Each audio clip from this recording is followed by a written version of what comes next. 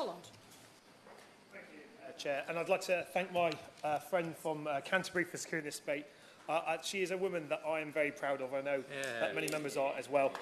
It's vital in debates like this that we celebrate not only the achievement of the 1928 Act, but remember the stories of the women and the fighters who campaigned for it, who won the battle for electoral reform, suffrage and equality.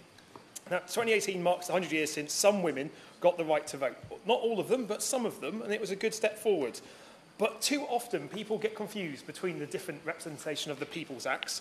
And if it weren't for the fantastic Voice and Vote exhibition over in Westminster Hall, it's easy for members of Parliament to get confused between all of them as well. But what piece of legislation happened and what it meant. But in 1918, when some women were given the right to vote, it was only really for women at the top of society that could get to the right to vote. The 1928 Act gave the vote to all women over the age of 21, rather than those over 20 who were landowners, which is a huge step forward. It meant that 52.5% of the electorate in the 1929 general election were women. A transformative change from where it was only a few years before. The fact that it would take 10 years more, 2 whole parliaments to fully extend the franchise shows just how scared the establishment was of giving proper representation to women and the working class across the UK. Now, I want to pay tribute to the incredible campaigners that continue to make the case for this act. Many gave up their freedom, faced imprisonment, went on hunger strikes. Many, like Emily Davison, gave their lives to the cause, but they never gave up. They're an inspiration to all of us in this House, and we pledge ourselves to further their cause. And it is a story that is often overlooked. In Plymouth, we're really proud to be part of the suffragette story.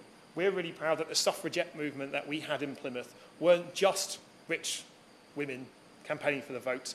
They were women that took actions into their own hands. Now, you may be familiar with the beautiful Smeaton's Tower on Plymouth Hoe, the lighthouse that stands proudly. It still stands proudly, but the suffragettes tried to blow it up. They put a bomb in Smeaton's Tower to try and blow it up because they wanted to attract attention to their cause. I'm glad the lighthouse still stands, but that story of how local women in Plymouth resorted to means to try and gain attention, gain credibility for their cause, is something we should continue to talk about. And there is one person in particular, as the Member of Parliament for Plymouth, Sutton and Devonport, that I wish to talk about now, and that is Nancy Astor. As my friend from Canterbury rightly made in her speech, the story about how we got to have only a third of our Parliament being women started with Nancy Astor taking her seat in 1919.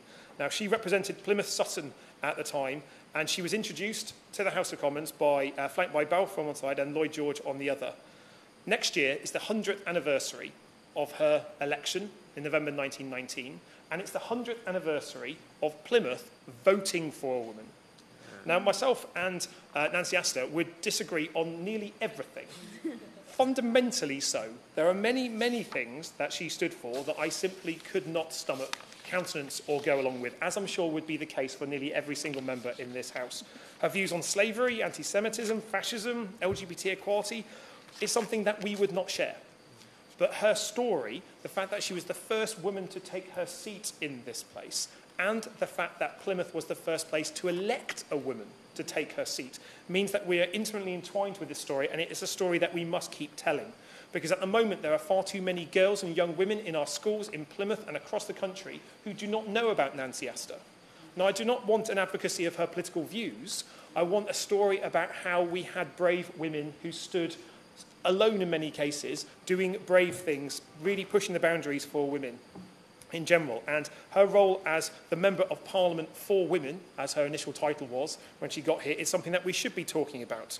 There should be a debate about the good sides and bad sides of all politicians, but that first step is really important. Now, it may seem very odd as a Labour MP to be standing here talking about a Conservative MP, especially one that I fundamentally disagree with, but we need to tell the story. Because what frustrates me so much is that the story of women in our politics is not told. We hear about the men. Occasionally you may hear about the woman standing behind the man, but you hear about the man, don't you? And that is something that we need to break, and we can only do that when we ourselves take that and start telling the story, and in particular, when men start telling the story as well. We can't leave it only to women to tell the side of women in politics. It needs to be for all members of Parliament, male or female, to talk up the role of women in Parliament. On that point, happy giving way. I thank my honourable friend for giving way, and he's making an excellent contribution. In terms of women pushing boundaries, would he not agree with me that so often women, especially from ethnic minorities, are not given as much credit in terms of their accomplishments? For example, in Slough, wherein we had the first ever black lady mayor in the entire country elected, Lydia Simmons, who was an inspiration for so many, and yet so often those individuals don't get the credit that they so rightly deserve. I thank my friend for that intervention. I think he proved it precisely that we need male MPs to be talking up as well as female MPs as well. So thank you for taking advice so quickly in terms of doing this. Now, recently went to the superb Voice and Vote exhibition in Westminster Hall, to which I want to pay tribute to the House authorities for putting on. It really is a superb exhibition, and members who haven't visited really need to spend the time in their day doing that. You'll notice when you go in there, there's Nancy Astor's dress. It's on loan from Plymouth Museum, and she picked that dress to look like a man's suit. So it looks like a double-breasted suit. And on the side, there's a little plaque that talks about why she chose that. And she said, I wanted people to listen to my words and not what I wore. So it's somewhat ironic that 99 years later, I stand here as one of her successors talking about her dress and disagreeing with all her words. But actually, that is the joys of democracy, perhaps. But when she started, Parliament was a very different place. The story that Vote and Voice tells us is about a system that did not welcome women to Parliament, did not afford them the equality and credibility that they deserve by merit of their own election. You can see that by the fact that there was only one coat hook in the lady members' room in 1929 for 8 female MPs. Simply unacceptable. But there's still far too much that we need to address, that those women at the time, Nancy Astor included, were fighting for, and that we are still fighting for today. Now, Nancy Astor was a woman who was not afraid to stand up for herself.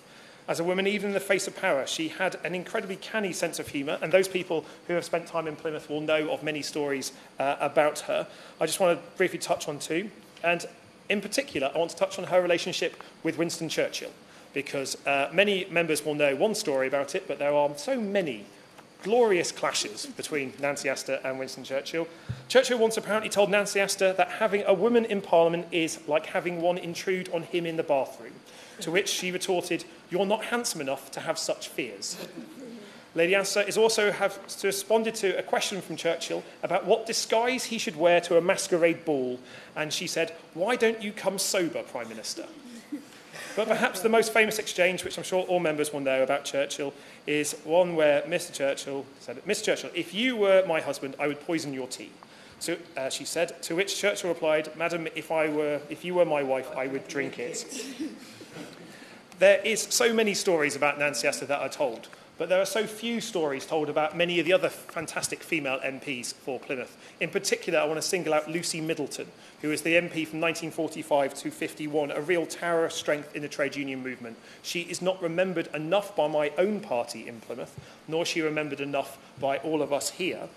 Sadly, she lost her seat to another male member of the Astor dynasty, Jackie Astor, in 1951. But it is good to see her name on the wall of female MPs in the Vote and Voice exhibition, because there's so much more that needs to be done there.